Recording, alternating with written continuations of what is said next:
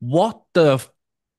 What is a black hole? A black hole is an object that is so heavy and so dense that nothing, including light, can escape its gravity. I'm going to go into like some classic metaphors here because this is all Go I on. can already feel people turning off the podcast and go, I'm, this is oh, too much. what are you So, talking about?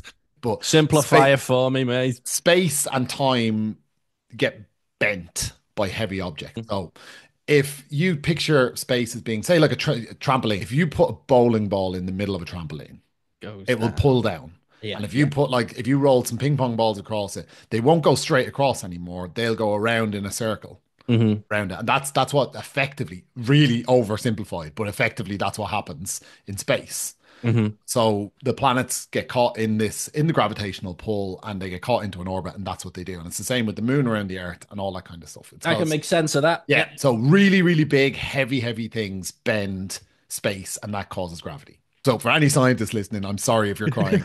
I'm trying to make this non-terrifying for the This is non-scientists. for the normals. Yeah, That was an for the answer for the normals in there. normals there. Light gets sucked into it and can't escape. That's the bit that. What do you mean? So What do you mean if it does? okay, How can it not escape? the speed you need to travel to escape the gravity is faster than the speed of light. We don't really know what happens inside them.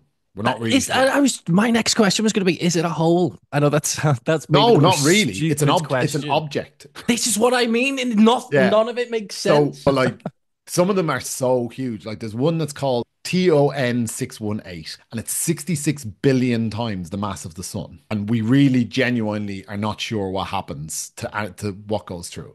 They don't make sense, really, dude. Like when they first got the readings, oh, what if we spotted in space? They must have been like, there must be an error here.